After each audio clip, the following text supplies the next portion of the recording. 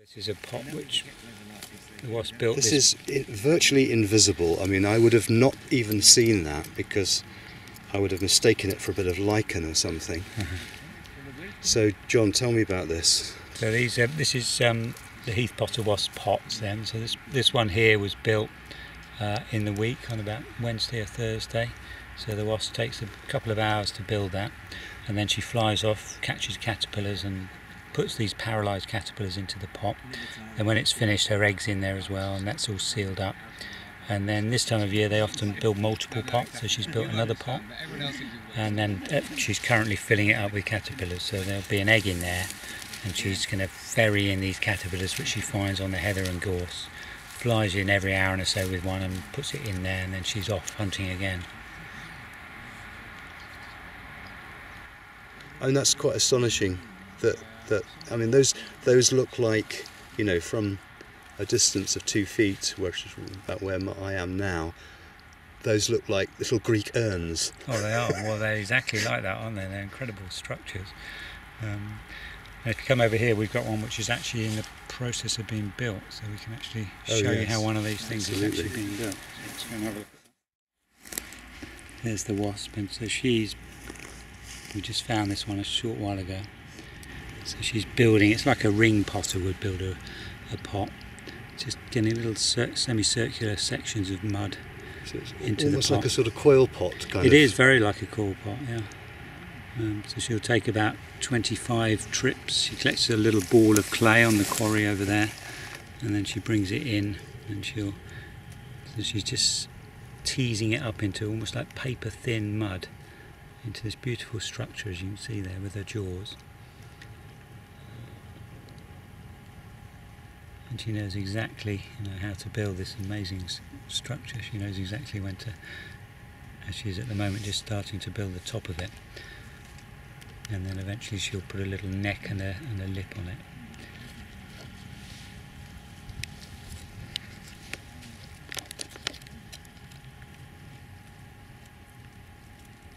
Should be just about finished. She'll fly back to the quarry. So they're collecting clay which looks pretty dry, so they must also be getting water from somewhere. Yeah, they collect water as she goes.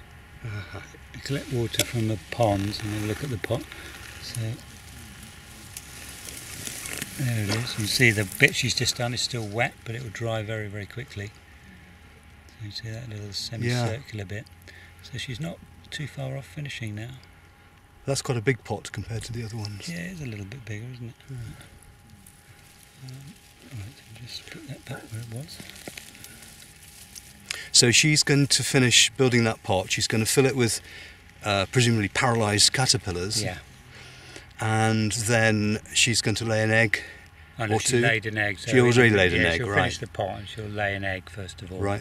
Then she'll go off and hunt for caterpillars. And then when it's full, and it can take up to 38 caterpillars to fill the pot, depending on the size of the caterpillars. And then when it's full up, then she'll seal it up, and then that pot will remain there until next April, May, or probably to early June, late May, early June, when the new wasp will emerge. So it's really firmly attached to that bit of heather because it's got to remain there right through all the winter storms. Sure, yeah. Might get covered in snow and all sorts, but they're pretty tough things. And it's all just made out of mud, and they must add something with their saliva to that mud to actually make it waterproof and able to it's quick drying. If you just got a bit of mud off that quarry, added some water, and then tried to make a pot yourself, and then it rained, it would just disintegrate. So the wasp is obviously putting some sort of chemical in there. So they must have a waterproof additive. Yeah, some sort of quick drying waterproof special chemical it's got in its saliva. But you can see there, if you look at the pot, you see it is just paper thin, that mud. It's fashioned it into. It looks darker on the inside. Do they line it with some insulating material or not? No, it's just because it's a bit shaded inside. It's all the same mud. Okay. Yeah, so she's just collecting mud. Oh, here she is. There she is with the mud. This one usually lands on her original pot and then goes around and starts to build. So she's doing another little section. She'll move on to a different bit of the pot each time, apart from when she does the neck, and then she just goes round and round and round rather than sitting in one position. If you look closely, you see the way she uses her legs to sort of anchor herself around the pot, and then she's got her head inside, and so the inside, and she smooths the inside with her jaw, so the inside of the pot's very, very smooth, but the outside's quite rough, where she's just holding onto it with her legs. So it must be quite difficult once she's tapered it. Once it tapers, to smooth the top of it then, so it's just the bulb. Yeah. She's still got this width. Yeah, she gets her head right in there and just does the top bit. Wow. But it's best when she builds the lip, you'll be able to see her really well, how she actually manipulates the clay. At the moment she's got her head right inside, so it's a bit difficult to see it.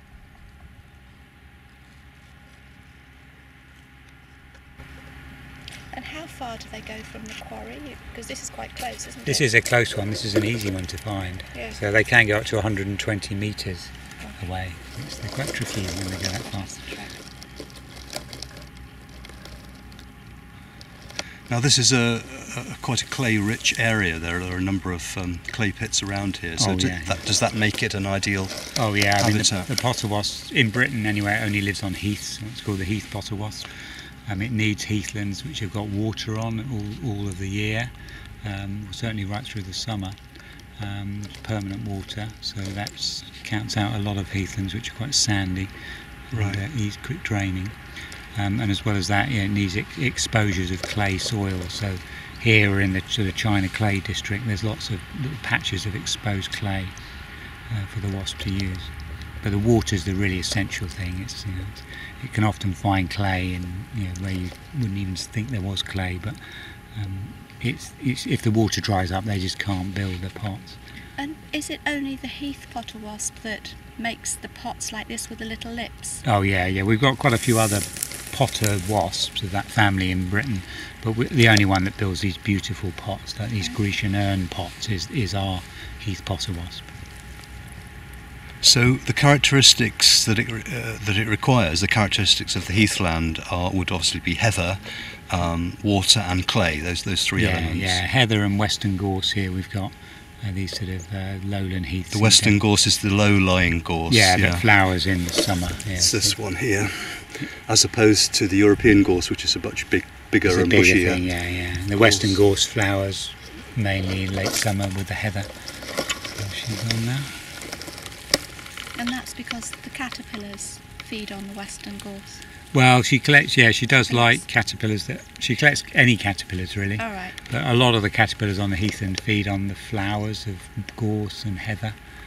There are others which live on the leaves, but they do particularly like at this time of year. They bring in a lot of yellow caterpillars.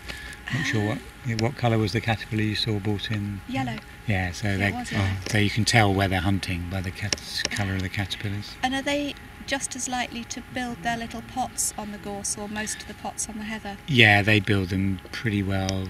There's a slight bias towards heather, but they'll build, they build pots on either heather or gorse. It can be live or dead, and sometimes they build them in when it's very hot in the summer. They build them on these grass stems like this, so you just get a pot built there. But it only seems to be when you get really hot weather in June they do it. So Brigit, how did you get interested in potter wasps? From following John on Twitter, like most people. Yeah, just seeing the pots, seeing the photographs and John's paintings. I had no idea something quite as extraordinary and exotic as this. We'll let her come in actually. Well, here. It's incredible. It is amazing. It is amazing. Right, so we'll let her come down. It surprised me as well when I saw. So we came last September hoping to see them build, and we saw one checking out a quarry. That's as far as we got. But yeah, I didn't expect them to be. I mean, they're not big, but I thought they were going to be minuscule. I hadn't realised that they were this size. Yeah, they're proper wasp size, aren't they? Yeah, because they don't look like wasps. Not the wasps that we think. Yeah, they are actually. They're fairly closely related to the wasps you get in your kitchen and whatever. Are they? Yeah, vespine wasps. Yeah, they roll their wings up when they're at rest. So they are in that family. Yeah. Yeah. So that's what I've noticed. That I didn't know that's what they were doing. Yeah, so they are are in that family of wasps. Oh, do they have a sting? They have got a sting, yeah. Well, they sting the caterpillars to Oh, right, of paralyse course, them. yes. But it wouldn't. I mean, I've been stung by one, but You wouldn't notice really, it, right? I hardly notice it. Yeah, they can paralyse a caterpillar. Mind you, it's minuscule, isn't it? Well, yeah. Yeah, it's not. Yeah, yeah. Pops the. It's got another yellow caterpillar again off the course, and then off she goes. She can get out. They don't take long, do they? Oh no, they zap the caterpillars in. And they're off. Then she's in a bit of a fly around, and then off she goes. So that's quite lucky then to see that. Oh yeah, that's hardly really ever see fluky. that. Yeah, it's really fluky. Gosh. I've only done that a couple We of just times. saw another one taking a caterpillar in, one that we haven't seen. Yeah, there's another triple pot here, yeah. I'll mark that one. That's brilliant.